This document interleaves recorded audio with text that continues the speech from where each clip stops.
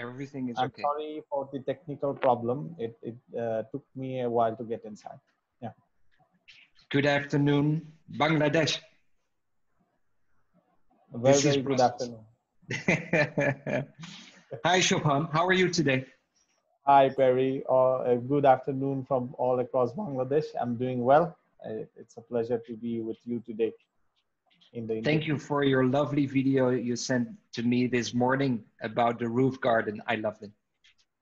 So Oh, nice. welcome. Thank you so much. It's so nice. So here we are, two multi-potentialites again.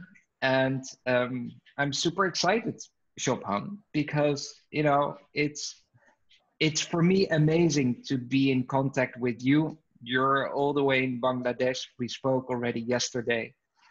Yeah.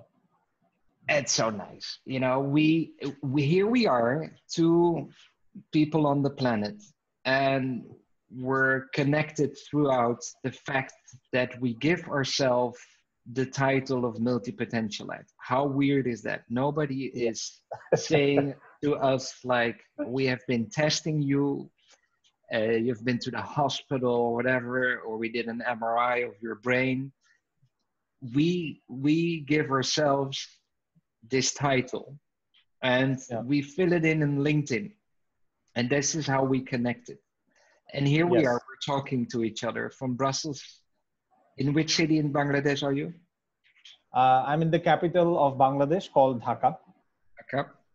Yeah. And here we are, you know, and immediately yesterday, and you're Yeah. 26, I'm 44, and it's immediately there is a connection, because although we have, of course, a lot of cultural differences, me being from Europe, you being from Bangladesh, and still it doesn't matter. And we give ourselves this title. Nobody is saying to us like, oh, you're a multi-potentialite. We find out ourselves. We give that to ourselves. We find each other, and I love it. I'm always super happy about that. So I'm very excited to interview you today and to find out more about you, because I think you have an amazing life. You do so many things, of course, as a multi-potentialite. And so I was thinking yesterday Yeah. that I love to be in a high, you know, that everything is working out for me. So when I'm in a certain high, I'm really in the now. I can feel everything, and my brain is going nuts.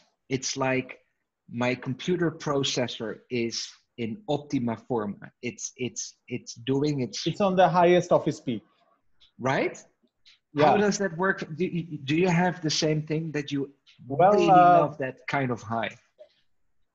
just to share with you, Perry, yesterday I was going through a high energy drive when I was having a conversation with you, because it's kind of like an interesting story behind us coming to the same platform. Because as I was saying, I never knew Perry existed in this world. Perry didn't even knew Sobhan existed in this world. And just for the sake of a social media platform, and just by a thing called internet, now we are sitting to the two ends of the world and having a discussion. Yeah. So just by thinking of that story, it excites me in a lot of way. And I'm very much interested to share some of the information with you. And yes, so far I'm looking forward. And Chopin, you told me that you love to be in front of a big crowd. Yeah, you're a public Yeah, speaker. yeah. And is this a moment when you have to address a few hundred people? Is this the moment you get into your high? Is this when you're feeling your outmost, your best, so connected, so in the now? Is Yeah. that always the case? And how does that work? Is it very simple? You just stand in front of a huge audience and you get that feeling? Or are you developing that feeling knowing that you're going to be instead of a big crowd? Uh-huh. Well, Perry, it's always exciting for when you are connected somehow with your passion and can collaborate it in your daily life. And this thing turns out to become a beautiful thing at the end of the day. So, as you are also a public speaker, so it's always interesting and exciting to get connected with thousands of people at a singular time.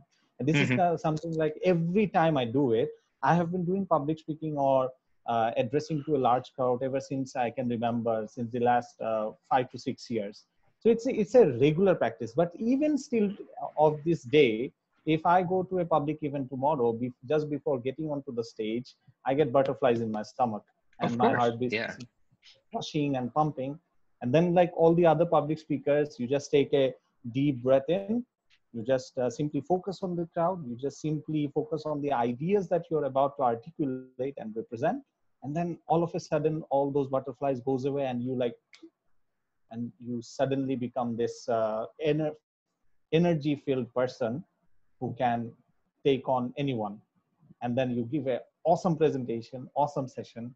And at the end of the day, when the crowd claps for you, and that's the moment you realize that your passion is working and clicking. Yeah. Yeah. And and that's an amazing feeling, right? Yes, absolutely, absolutely.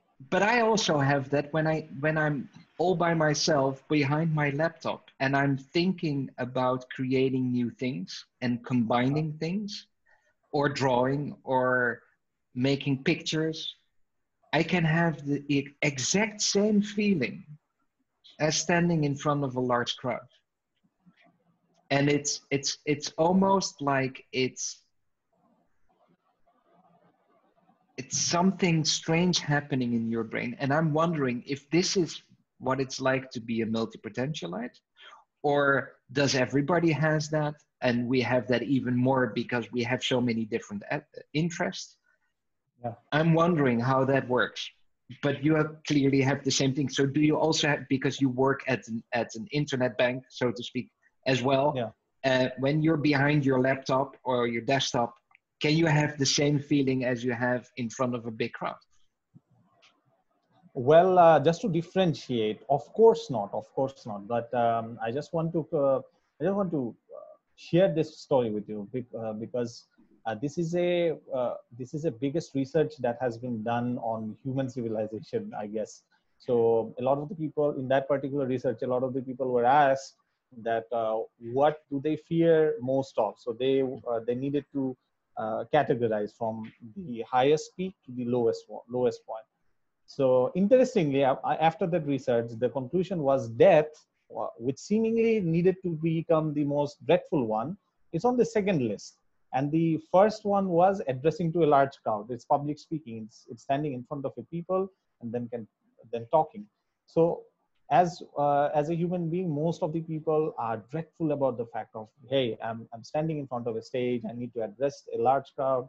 I need to deliver my presentation, and that's the moment a lot of the people fails. So public speaking is indeed a very unique thing. And those of the people who get connected, I'm sure all of the people goes through a unique experience and Mhm, excitement.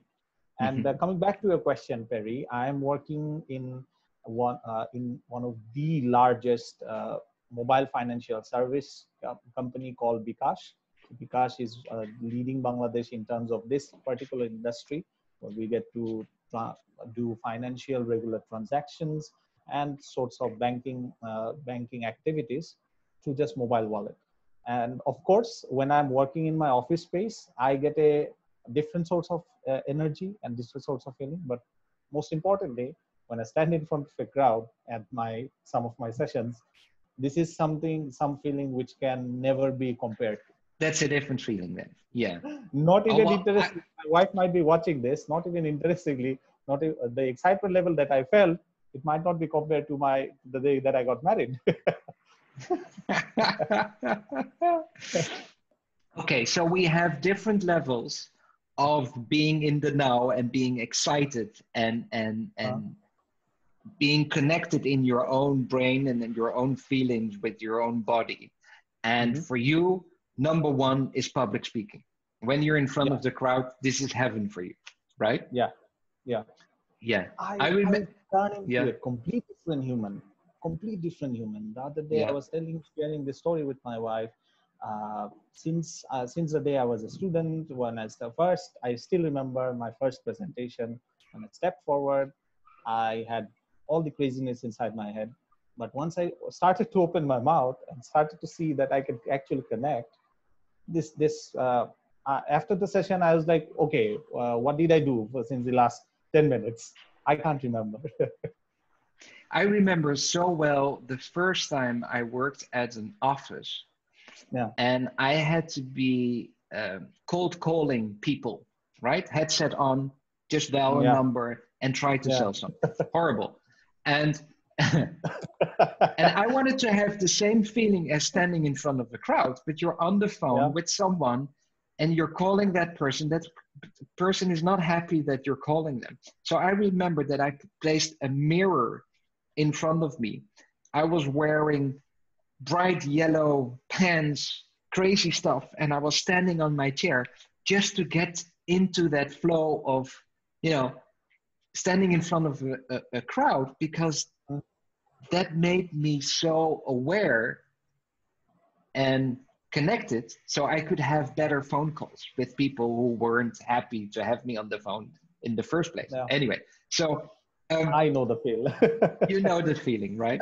So I'm super curious. You're being in Bangladesh, you're a multi-potentialite, you find out yourself that you're a multi-potentialite.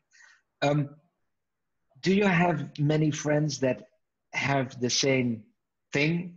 Are they also multi-potentialite? How is it something that is um, very common in Bangladesh, that people of your Uh-huh. age know that there is something that is called multi-potentialite of polymath or whatever? Is that something that is aware at your country right now, Yeah. or are you the only So, one?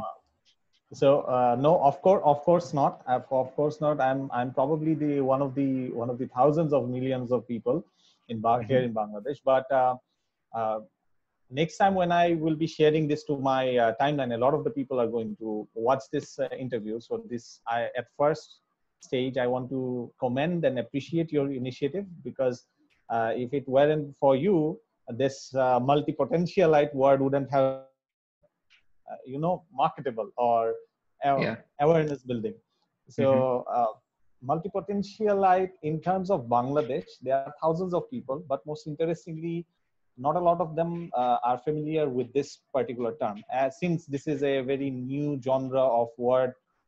Yeah. If I'm not wrong, it still hasn't been added to the English dictionary version. It's still on the No. process. Yeah. Even in last day when I was writing this multi-potentialite in Word, Microsoft Word, it showed that it's an incorrect word. Bill Gates So doesn't know yet. Bill Gates has no idea yet. We have to tell him. he's one of the multi-potentialites too, from my point of view as well.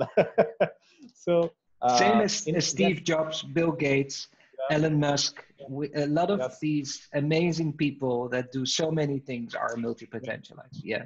Please go on. And in terms of Bangladesh, there are a lot of people doing a lot of fantastic jobs, tremendous job in terms of working on several projects for sustainable development, addressing environmental crisis in Bangladesh. As you know, Bangladesh is just in the right corner of Bay of Bengal. So just to address you, just yesterday, one of the devastating tornado passed above Bangladesh. Thank God there wasn't so much devastation.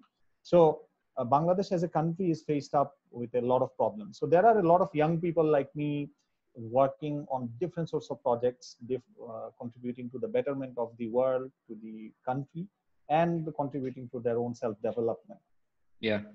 So yes, there are, at the conclusion, I would say there are a lot of people, the number is huge, but unfortunately, they don't They have even no know idea. multi-potentialite is. So to my sense, it needs awareness. So awareness, and you can do that.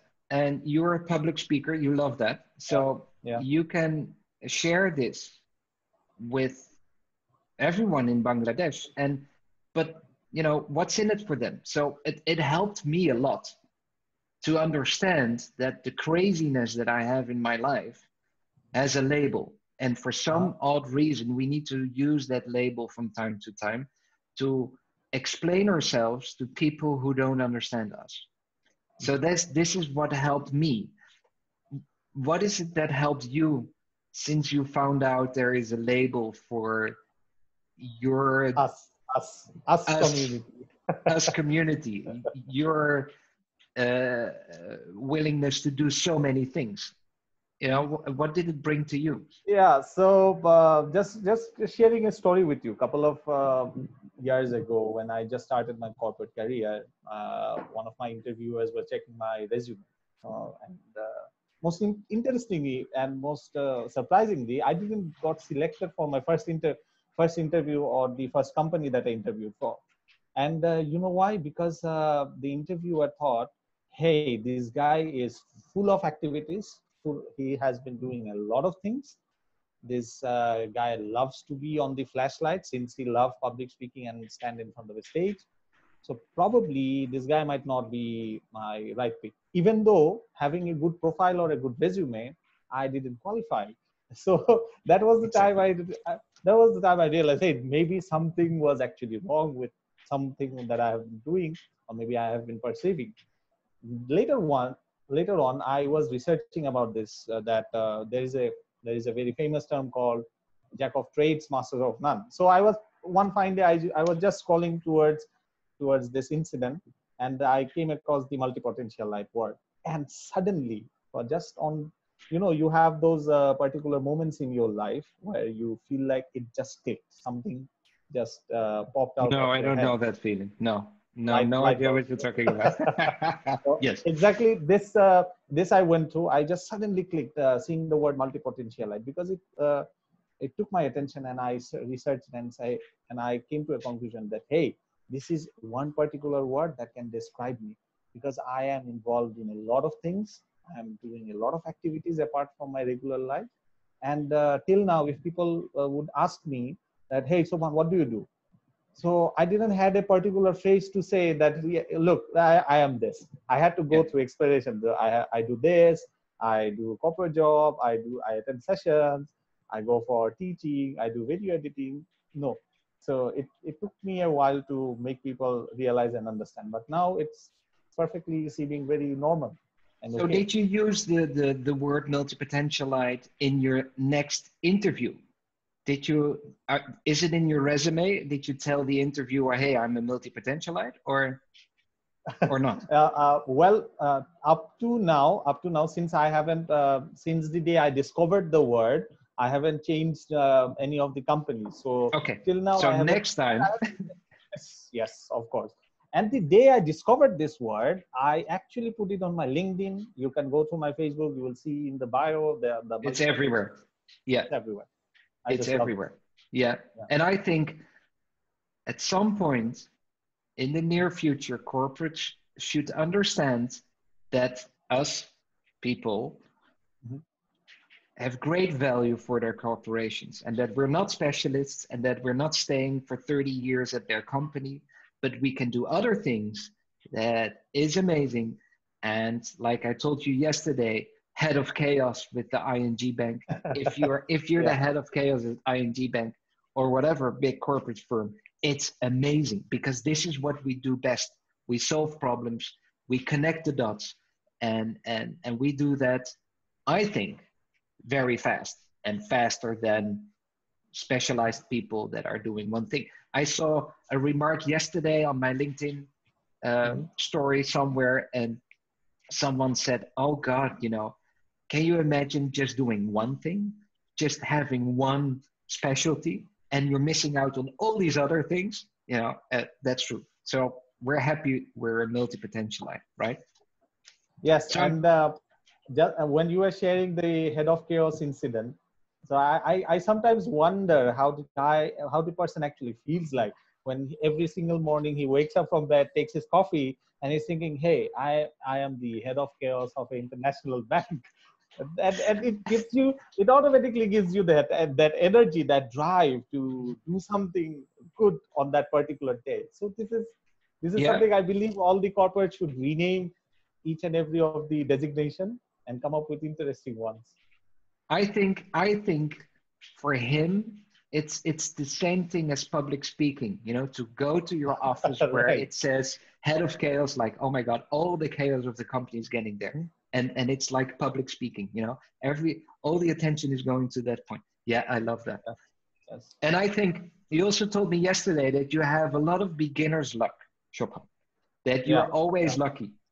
So I've been thinking about that. So every time I do an interview like this, I make these little note cards and I write down everything you're saying. And oh, that's Yeah. interesting. And so I wrote down beginner's luck. And I was thinking, that's something that is also connected to being a multi-potentialite. Because I believe, and maybe I'm wrong, and maybe some people can now write a remark underneath the video about their beginner's luck. But I think us people have a lot of beginner's luck. Yes, absolutely. True. True. But True. why is this? That we have so much luck in the world and that we do something and immediately it's fun, it's It clicks. going well. And Yeah. what is that? What is your beginner's luck? Is this something you Well, just, what is this? well, in this case, this is kind of like a mystery that the scientists probably can be related with the story that scientists are researching on parallel universe and stuff. So still now, I Yeah. don't have any particular answers that how does this thing work, but I purely believe that I have even tested it out myself, like going to different events which I have never heard of, different competitive events, and on the very first trial of my capabilities, it suddenly clicked, and I am see, within seconds I'm seeing, okay, I'm on the finals or I'm about to present. So this is something very mysterious, but yes, it do adds a lot of values and perks to your daily activities. I think it has to do with our multi-potentialite brain and that we have these connections and that it goes faster and that's why we have more beginner's luck. I don't know. Yeah. We I need have to find out. particularly one insight. I have particularly one insight. You see, Perry, this this was back at 2014, probably one of the live show events where there was this famous stand-up comedian in our country, Naveed Mahmood. So I attended one of his sessions. So the comedian, he was saying that no experiences in life are worthless or are of zero value. If Oh, you have experiences, you might not be able to use that experience right away, but some point in your life, your fate and the situation will have to bring that experience from you, and then you can use it and turn it into a good thing. So what I believe, as multi-potentialites such as ourselves, as we are engaged with a lot of activities, mhm. so we are doing this, we are doing that, so we are continuously filling out our brains with experiences and observing things and doing things. So this is being stored in our brain, and in the later life or in the future, when you are working and you are stuck with something, some problem, maybe you can go back to that past incident and pick up that experience, pick up that memory that, hey, I have witnessed or experienced that before, so maybe if I use this strategy, it might work out. And it actually did. It actually did. Of course. Yeah. So we need to even do more things than we're already doing. Yeah. The more the better, the more interesting our life will be and the more fun we will have. And thinking about that, Chopin, what is you're 26, you will turn 27 soon. Seven. What's your dream? Where do you want to go? What do you have in mind for your life? Because you just started, Yeah. for crying out loud, and you're already, you know, a public speaker. You have a good job. You're creating things. You do video editing. I saw your video you created of Yeah. yourself. Super cool. Yeah. And so you're doing all these cool things already. Yeah. What will happen even more for you? So, What's your Perry, dream? if you ask me what's my lifelong dream, or maybe where I see myself after 10 or 20 years, I believe in a particular philosophy is not to look very far away. Focus on focus what's nearby. Focus on Hmm. maybe what's nearby within the next 2 or 5 years. So I simply follow a strategy of whether rather looking into life 10 or 20 years long, I need to look at life where I see myself, where do I stand after 2 years or 5 years down the line. And the strategy worked in my life.